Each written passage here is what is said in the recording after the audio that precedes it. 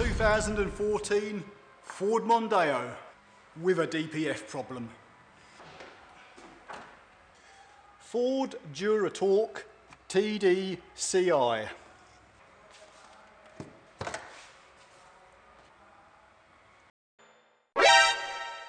It's a Peugeot engine.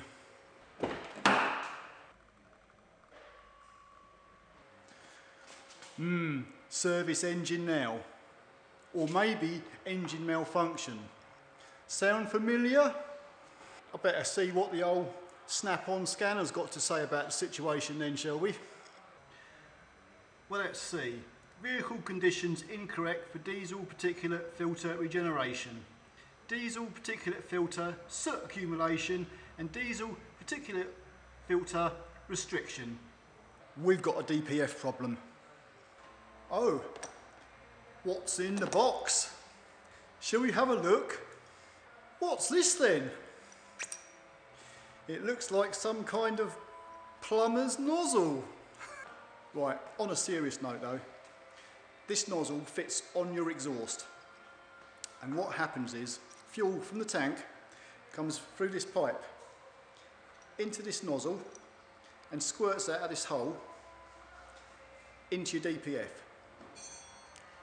That normally happens during regeneration, when the DPF is being regenerated, normally when you're on the motorway.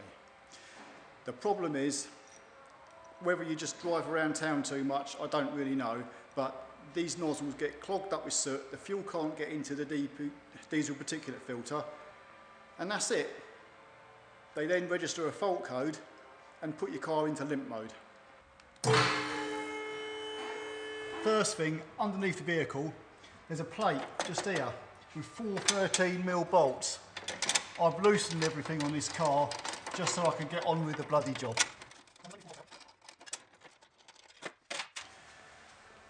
Oh, and just so you know, chances are this nut will be rusted in, and with an open-ended spanner, you're not going to be able to undo it. So what I normally do is get an air saw and chop it, just cut it through here.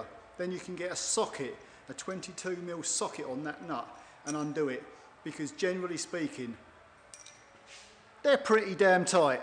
Right, so hang tight, I'm just going to whip the old one off.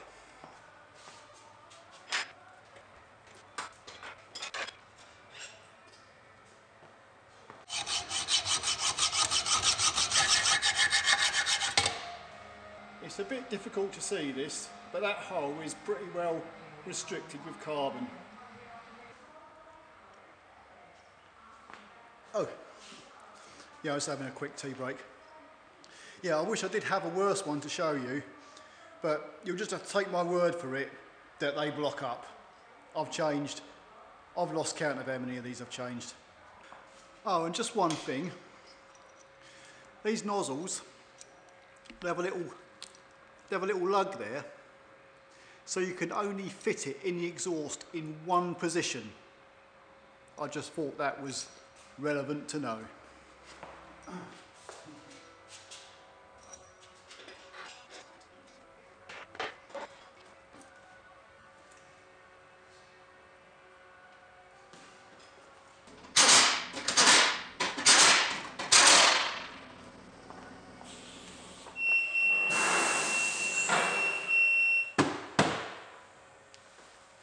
If you're doing a regen, it's not a case of just holding the revs up.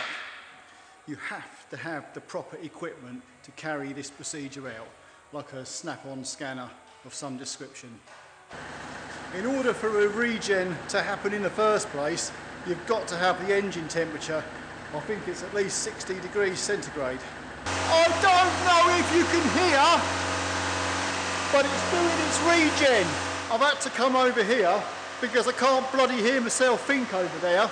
But anyway, what I was going to say is, when these cars are doing a regen, I don't know about other cars, but on a Mondeo, you'll hear the engine note keep changing as the fueling keeps changing to carry out this regen. It'll go, just so you know.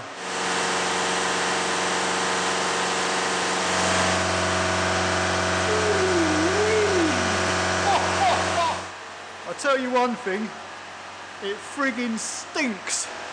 If the engine note doesn't change while it's doing a regen, there's probably a problem. But in this case, which is good, there isn't a problem. But I'm going to keep a note on how long it takes to do this regen.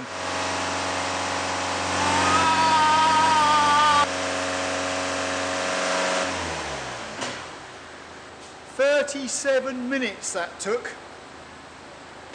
Woohoo! Right, that's our regen done.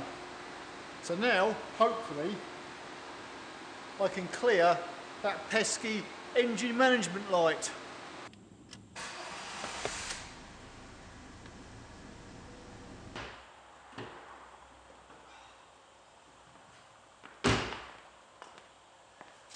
That's it, job done.